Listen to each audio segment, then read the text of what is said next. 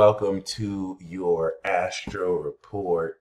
This is the Peace Dealer, and I hope you gain the utmost of quality from this report. We, of course, will be looking into the glorious nature of this natal chart here. And I love how you said that he is life-changing and seeing that Mans has his moon in life-changing Sagittarius as a vessel of Zeus and Hades, which is the biggest deal ever, seeing that he was born a Reaper with Saturn on his sun. This is such a huge deal. This is such a huge deal. This is peak astrology, my friend. His sun is right near the fixed star Regulus, so he's connected with Archangel Raphael. 7 degrees Pisces is Archangel Gabriel. 10 degrees Gemini is Archangel Michael. 8 degrees Sag is Archangel Uriel, which represents like the 4 cardinal directions, or just the 4 directions, right? 1, 2, 3, 4. So this is a huge deal. Oh my gosh, I'm already in love with this chart. I'm going to give you this alien construct article per usual because we have to at least start this reading off here. This young man is definitely an expression of the integrity of the heart. Saturn Sun. 50 Cent is a Saturn Sun. Kim Kardashian. Ghislaine Maxwell. Tinashe. Trying to think what I can think of right off the bat. You have any Scorpios? Action Bronson, Andrew Tate. Most of these people are infamous.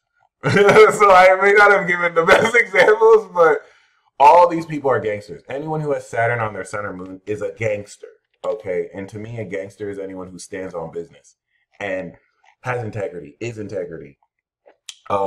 This is someone who is going to have the social responsibility in his own expression of his individuality to have full integrity of the heart, which is very key because the heart, Venus, is also here. And then he has Pluto. Our author is going to add Jupiter here, but he has Pluto on his moon, so he can sense negativity, discover other secrets. To see this double fire sign whammy is not only the makings of a super passionate king, all right, he's literally the ascended king, but I mean, Jesus, he is the ruler of Jupiter on his moon. I call this aspect being a vessel lord. So I have moon on the ruler of Saturn and Cap. I know people with moon on the ruler of Scorpio with Pluto and Scorpio. And so moon, Jupiter, Sag is very rare. Last time we had this was 95. So this is really beautiful. And then, of course, 2019. This is really beautiful because he's ascended courage. He is the vibration of the understanding of meaning coming into the expression of love and courage. Okay. Sag and Leo in and of itself are very special together too, are very classic together because Sagittarius is the full expression of the courage and a social expression of one's identity in Aries through Leo. Leo is the performer on stage, so he's the ascended performer or the ascended king, solar king. And as this vibration of this full-on passion, the joy and love or ascended courage, he is the priest. He is the Cancer rising, the embodiment of sincerity. The reason why this is super badass is because now all of the quality of his Leo falls in a second house. So this is how he makes money. This is how he's going to be super rich. Okay.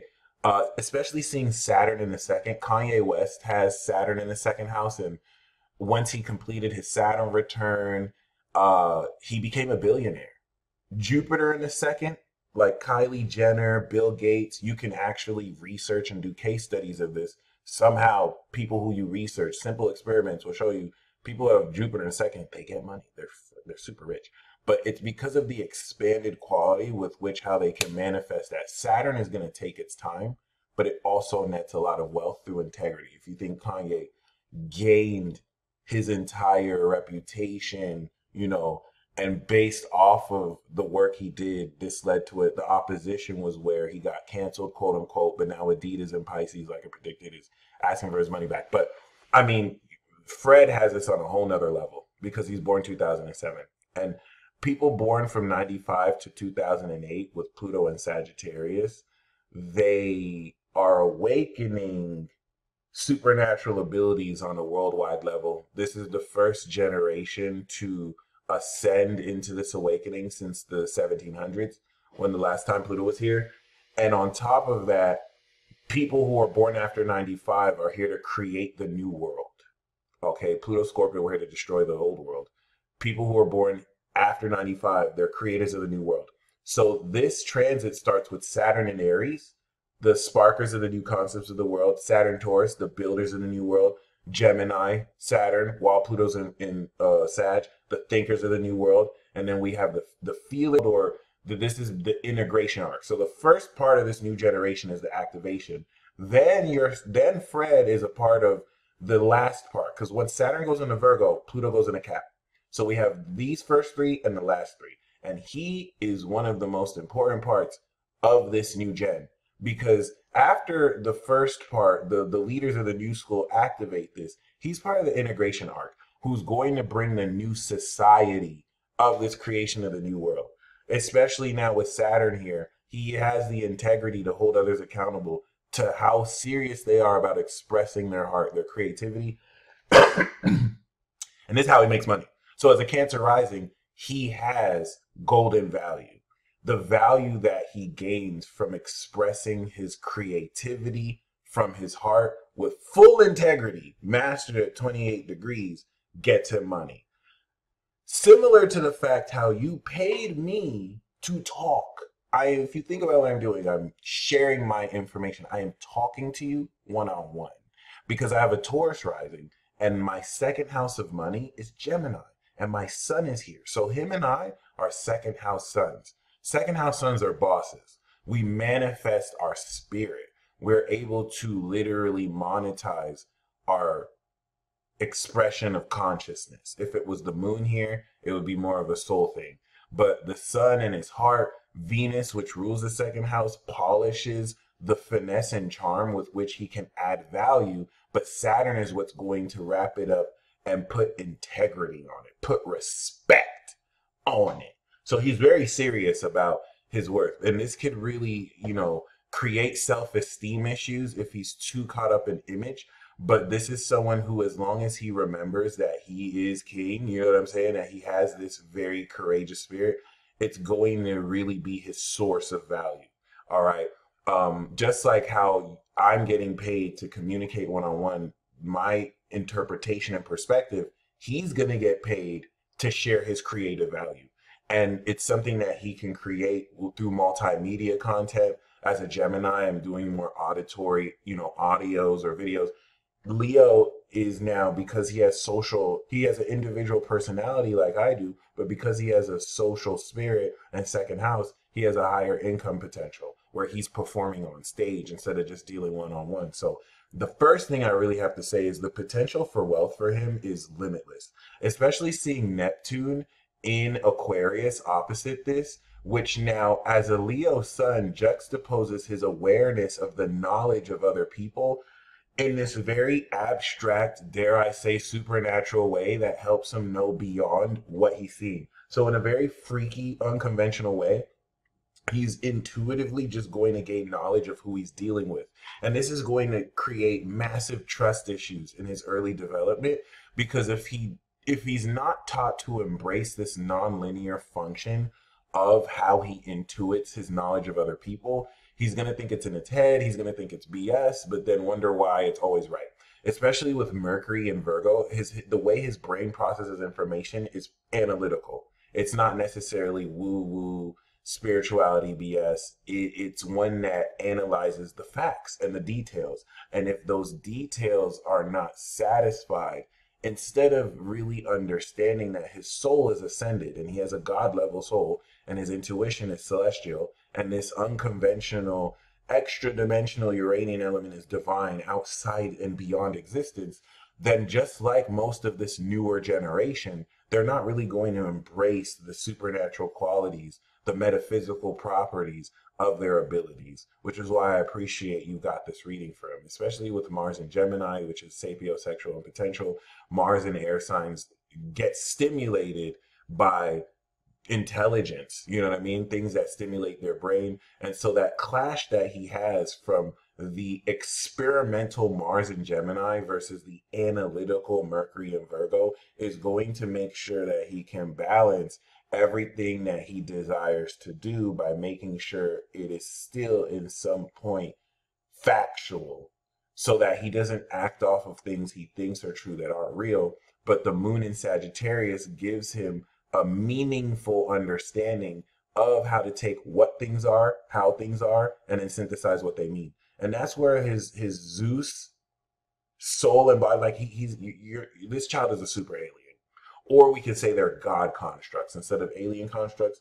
But like to see the extremeness of Pluto awakening the expansion of evolution here, this is a very visual genius. And this is someone that can really understand the meaning of experiences quite quickly, which could be dangerous for his age, because if he's not able to trust what he knows, this is going to really hurt his self-esteem. And there's a perfectionist type quality that can kind of get in his way of tapping into his true potential. But I don't think it's something that'll be crippling. I think it's something he'll overcome as he just grows older. MC in Aries means his legacy is to walk the direction of his authenticity. So his legacy is to be recognized for who he is. MC Aquarius, his legacy is to be known. Pisces, to be believed in. Aries, to be recognized.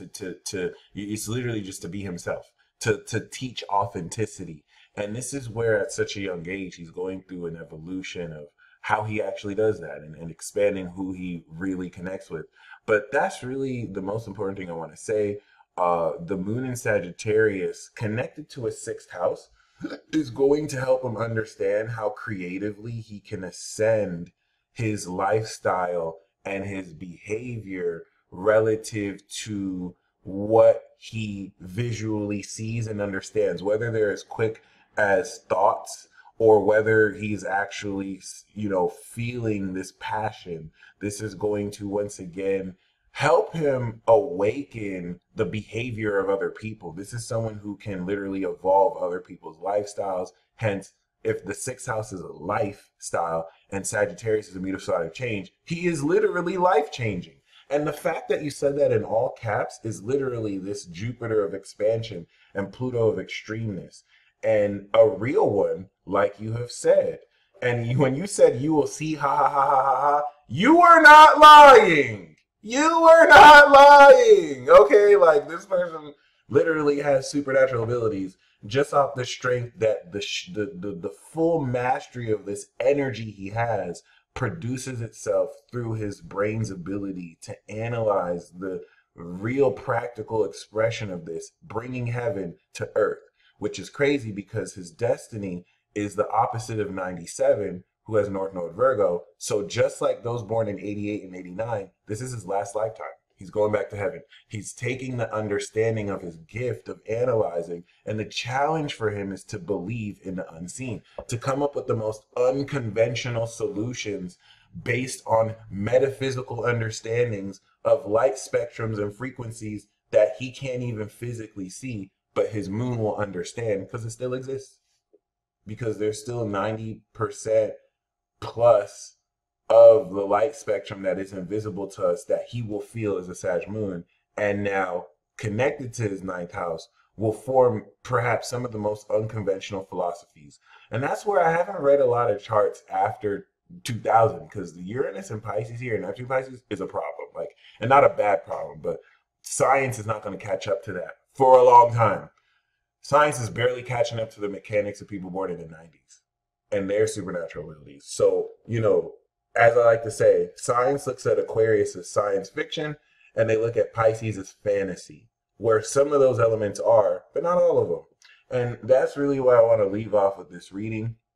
The Neptune opposition is going to be his uncanny ability with Sag to see and know how trustworthy other people are, who other people are, and this is going to forgo traditional methods of inductive or deductive reasoning. But not only will he know, he can also gain receipts and have the best of both worlds. Know psychically, but also analyze and prove how he knows what he knows without knowing, realistically or practically. So that's really beautiful. And I hope you enjoy this report. Definitely looking forward to your feedback. Until next time.